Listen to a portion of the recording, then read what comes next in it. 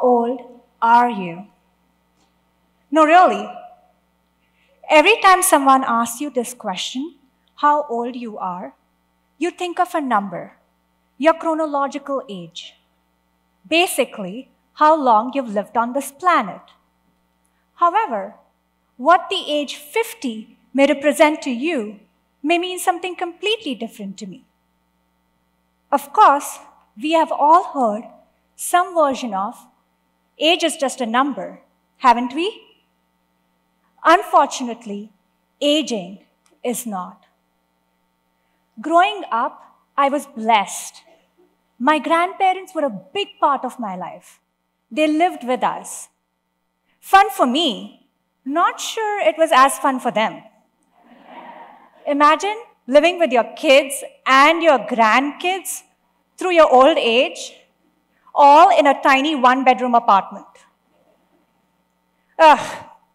Anyway, both my grandparents lived to be 83.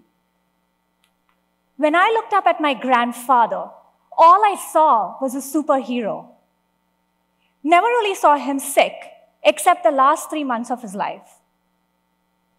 He was very active, picked me up from school every day, did my homework with me, played with me, and even discussed world affairs. He was sharp as a tack. My grandmother, on the other hand, she could not remember who I was for the last 7 or 8 years of her life. She was bedridden for the last few, suffering from multiple morbidities, frail, and completely dependent on her family. Really, no quality of life. So from a very young age, the fundamental question that haunted me was, why? Why do people age differently? When you think about age, you think about how old you are, your chronological age, what's written on your license, correct? But you don't think about how old you actually feel, how much wear and tear your body has accumulated through age. This would be your biological age. And this distinction between biological versus chronological age is an important one. Because again, people age differently. Aging is the global socio-economical challenge of this century. In about 30 years, 1 in 6 people, look around you, 1 in 6 people globally will be about the age of 65.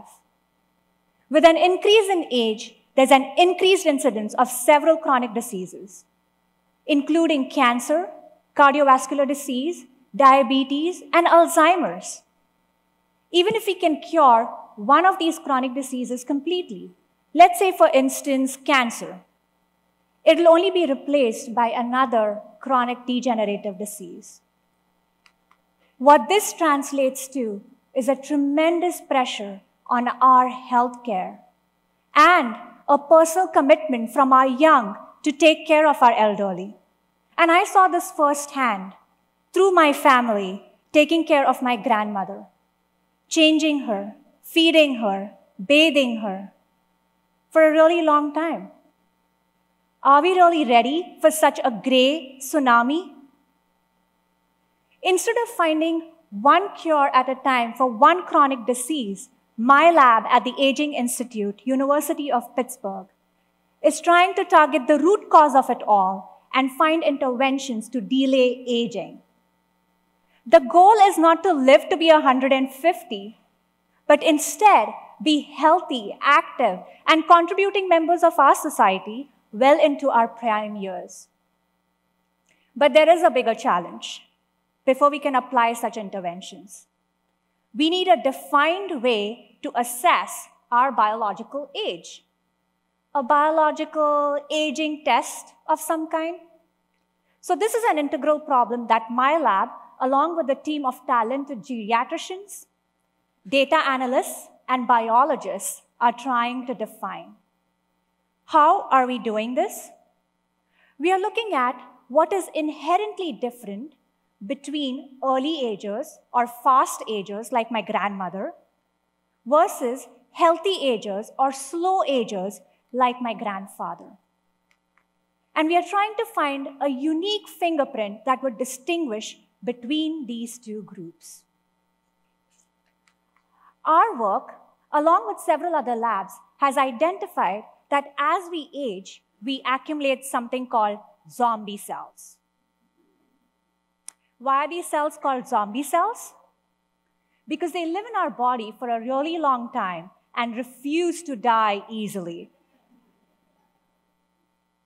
These cells were once normal, but with age, they have encountered several chronic damage, such as DNA damage or viral infection. This has left them weak and impaired, giving them basically one of two choices: either to die or to enter a state of permanent hibernation and become senescent. These cells choose to hibernate. What is even more interesting is that these zombie or senescent cells start releasing harmful inflammation signals to their neighboring cells, making them dysfunctional in the process. In fact, at least in animal models, if we can get rid of these zombie or senescent cells and their chemical signals using specific drugs, these mice are left rejuvenated and young-like. Being on the team that identified such drugs, this was a huge aha moment for me. I realized that such interventions to delay aging would be a reality one day. So for the first part of this work, we are looking at the burden of senescent or zombie cells in fast agers versus slow agers. The second part of this work is metabolic profiling. In order to function, our bodies release thousands of small, unique molecules, chemical fingerprints, if you will. These are intermediates and end products of our everyday metabolism. These metabolites are direct effectors of our physical state and inform us on how we feel. This part is the most exciting to me, because with the recent advances in this technology, we can create an ID for each one of us by capturing all our chemical fingerprints in one place. So we are taking a unique approach. We are combining metabolic profiling with senescence profiling to come up with a clock that could predict your biological age. Imagine this. In the future, when you go to your doctor's office for an annual exam, a simple blood test could inform us on your biological age. By catching your risk to be a fast ager, we can perhaps personalize your intervention. Sometimes it could be as simple as a lifestyle modification like exercise or a simple diet. And in other cases, it may be prescribing targeted medication. For example, if you have accumulated a number of these zombie cells, maybe a pill to get rid of these cells. To help you live healthier, to make you feel younger, 20 years younger than your actual chronological age. Of course, this work is not ready to go prime time yet. There are a number of challenges. We have to first see how accurate, reliable, and confident such a test would be to predict your biological age. And we have started our work with a very well-defined population, all about the age of 65, that we can group into fast agers or slow agers. In the future, we will have to see how early on can you start distinguishing between your biological versus your chronological age. That is, when you're 35, are you fit as a fiddle and biologically like a 25-year-old, like me? Or are you headed towards accelerated aging? And so to end, I want to leave you thinking of Johanna Koss. She is a 94-year-old grandmother and an extremely fit gymnast. Wouldn't we all want to live like her, be like her? Young forever? Sorry, I meant to say young forever-ish. Thank you.